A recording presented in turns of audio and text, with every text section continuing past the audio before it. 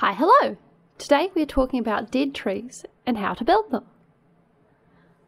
Dead trees are something that can add a little bit of pizzazz to your forests, and they don't always have to be completely dead. Sometimes it can just be a branch or half a tree. Different ways trees can die can be lightning strike or disease or even fire or plain old age. This isn't always all the ways trees can die, but it is some of the ways. Living in dead wood look completely different.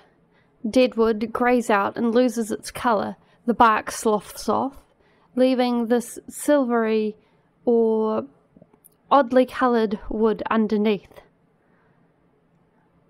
Some ways to make your bark and wood look different is to have things like your stripped woods of birch or oak or things like that underneath, or even bone blocks or calcite and things like that.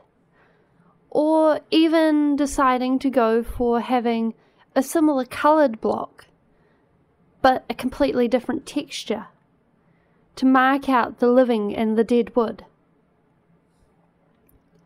To help make your bark texture, you can have things like trapdoors and fence posts in appropriate colours to hang from the dead branches and litter the ground around it.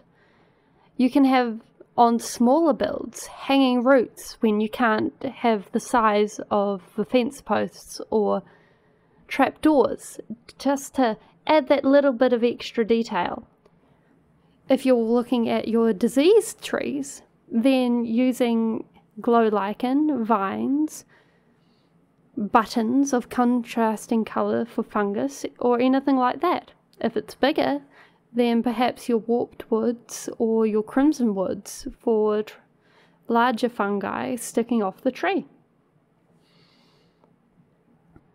As for lightning struck trees or trees that have had fire go through them, things like magma blocks or stained glass, maybe acacia wood, both stripped or non-stripped, coal blocks or coral blocks, black wool, things like that, just to add that ashiness or scorched wood, just to make it really look great. But something to keep in mind is also be careful when you're detailing it, because too much detail in too small a space can look a bit busy. If you want more information on that, check out the link here.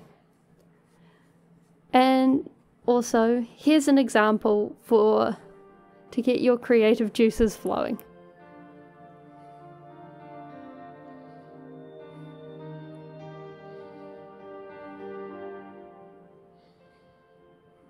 I hope you enjoyed. Bye!